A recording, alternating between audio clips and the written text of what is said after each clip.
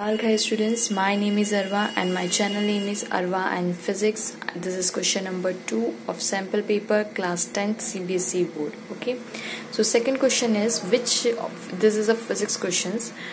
These are physics questions which we are solving.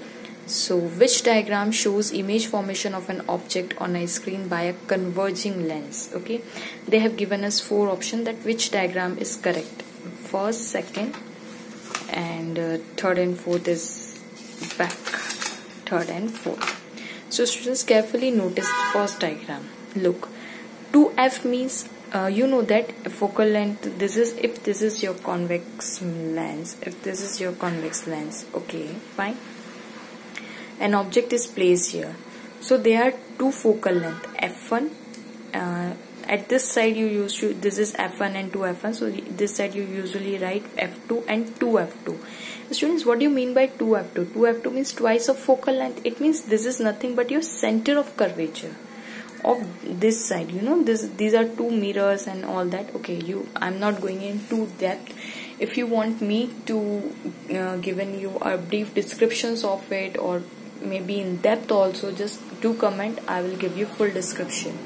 Okay, so it means f2 and 2f2. 2f2 means this is 2f2. Don't think 2f2 is the focus. It is not a focus. 2f2 means double of focus is center of curvature, and half of this is f2. Correct?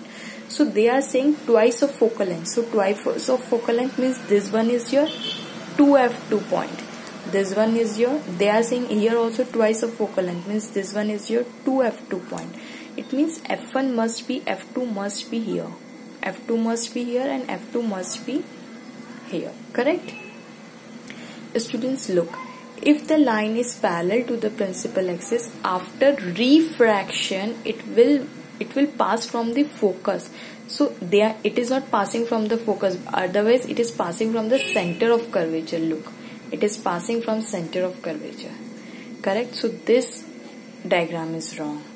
Second one is also the same thing. You are saying, if you think of this is object and after refraction it is again passing from 2f2. 2f2 means center of curvature. It should be passed from f2, that is focus. After, if the line is parallel to the principal, it is a rule of convex lens, or any even mirror also, or lens also.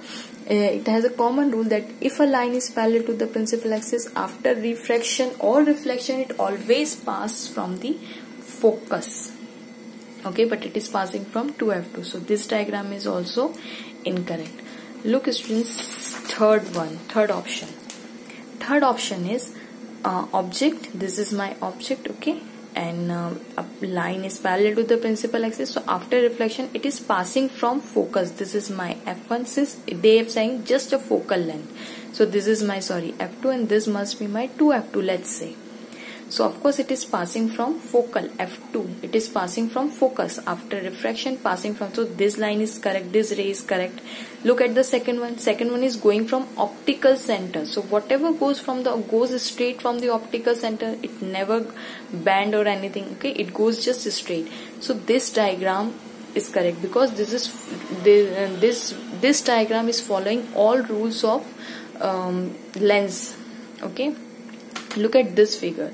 This figure is, of course, this is my focal length. So this is my f2, and let's say this must be my 2f2, let's say. So of course if a line is parallel to the principal, after refraction it is passing from f2. This line is correct, this ray is correct. But what about this? It is going like this and bending like this and go away. No. So this diagram is not. Okay. There is no rule of such type of ray. So of course this is not correct. So only option C is correct. So hope you like it. I will definitely upload more and more videos. Please subscribe my channel. It will be very motivating for me. Thank you so much for watching.